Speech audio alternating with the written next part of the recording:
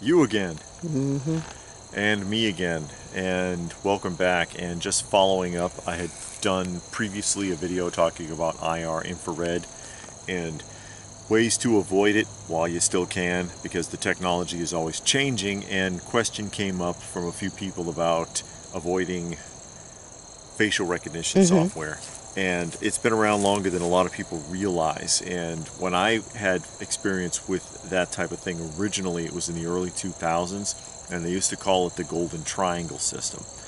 I don't know if that terminology is still being used or not, but there was a reason for that. And because what they did was the software came across the top of your forehead and came down over your eyes to the bridge of your nose, not your entire nose, but right here, right over the bridge. And that was the golden triangle. And that's really all they needed to identify people most of the time. So a lot of people running around with their Dr. Falsehood face diapers thinking, oh, no one can tell who I am. Yes, they can. The software works fine like this without your mouth showing, even though a lot of software ties in your lips as well. And there are ways to confound that, although you're probably going to look goofy or conspicuous. Yeah, the way people look nowadays, you probably will fit right in. You probably fit right in anyways. But, of course, if you have a hat on, and you keep your hat low and a pair of sunglasses with your face diaper, it would make it difficult for the system to pick you up. Particularly if they're dark, or at least enough to cover your cheek, the edge of your cheekbones around your eye socket, because that counts as part of what it picks up on. And I know people are going to talk about they have software that can follow your movements, they can track your gait, your gait being, of course, how you walk. It's not what we're talking about here, and a lot of that is speculative. Because you can say, oh, I see someone walking away, and the computer says that's you because of how you're walking. That can be disproven. It's not 100%. You can mimic a person's walk. Yeah, and you can mimic your own walk if you think that that's going on, and walk a little differently, so that it isn't 100% sure if it's you or not. But anyways, back to the facial recognition. Best way, something over your mouth, your eyes, and your hat, which nowadays you can kind of get away with because almost everybody's got a face diaper on anyways, because they're all scared. Not scared of getting sick, scared of their government. different topic of discussion, but I couldn't resist. Elaborate makeup and hairdos can mess that up. Very elaborate makeup. If you remember, what was it, Pirates of the Caribbean, Jack Sparrow, there was one of the scenes, he had eyes painted on his forehead and on his eyelids and on his cheeks. It looked like he had a row of 8 eyes. That would drive facial recognition software nuts. Oh, wow. Especially with the eyes.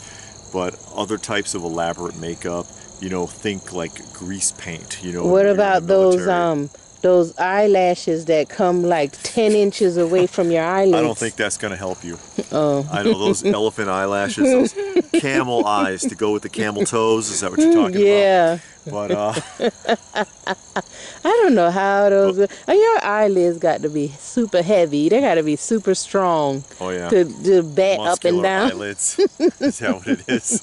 Back on topic. Yeah. We're talking about facial recognition. Think if you were in the military and you ever used a grease paint, and you get the paint and you paint the lines all across your face, that can cause problems with it.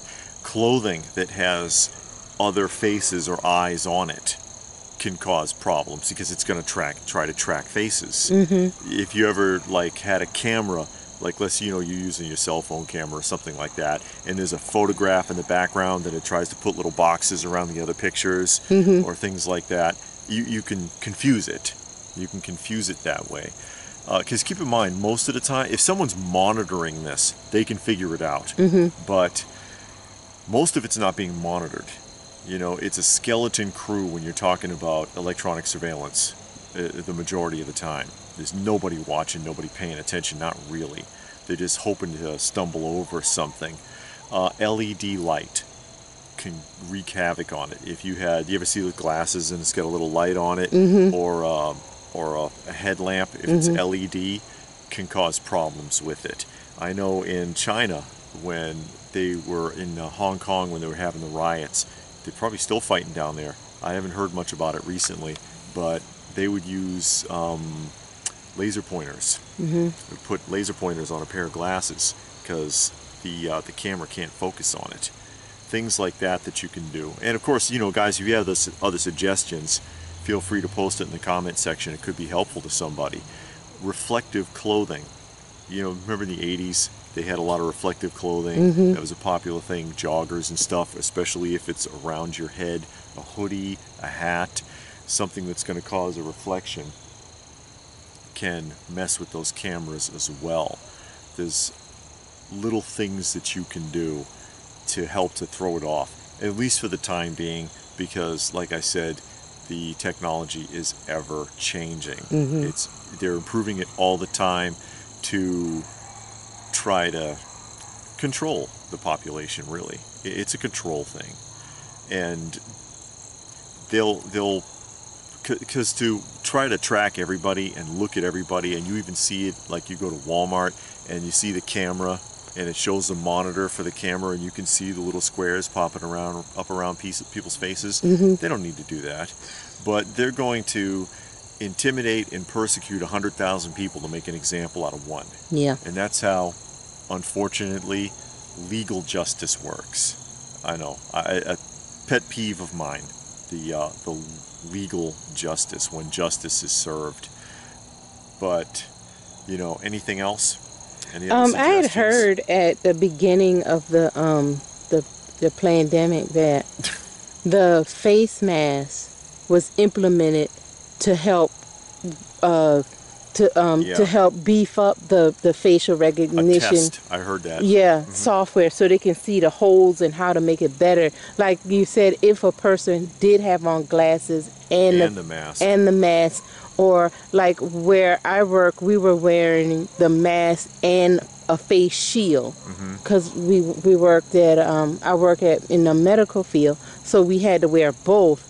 So I was told, you know, it was floating around the internet that one of the reasons for the face mask was to improve the recognition software. And even if that wasn't a specific reason, somebody thought of it. Yeah. And it just, you can just tack it on. Yeah, it's like, hey, why not? We got them in this mask. Let's go ahead and test it out. See if this works. And a tinted, you know, some people think, oh, a tinted visor, that may not work either. You know, I'll redirect the conversation to speeding tickets. You know, when you drive through in a lot of states, Chicago, for example, they have cameras everywhere. They take pictures of your license plates and they try to get you for infractions. They mail you a ticket. You know, no matter what you do, glitter, reflection, tinted covers that you can barely see those numbers through. They always have a damn clear picture of that. Yeah, I remember I got one of those tickets. No matter how fast you're going,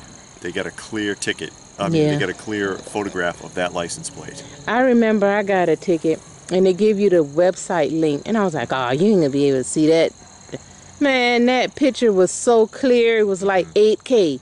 I was like, wow. So a tinted visor may not work very well. Let's just keep that in mind. Obstructing an eye. You know, if you have one eye obstructed, like if you had an eye patch perhaps, or you know, you tilt your head in the direction of that camera, you screw it up. But just a few tips out there, since people had asked about it, and I'm sure there may be a few more, and that's why I invited it. You know, hey, please do. If you know anything else that you could throw your 2 cents in on that in a constructive way, it would be appreciated, I'm sure, by some of the people that are watching. Yeah. So anything else? No, just let's go, Brandon. I'm gonna keep it alive. Yeah, hashtag poopy pants. Yeah.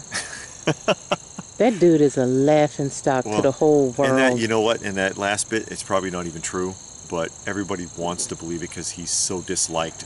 And that's a rumor that started in Italy. I mean, come on.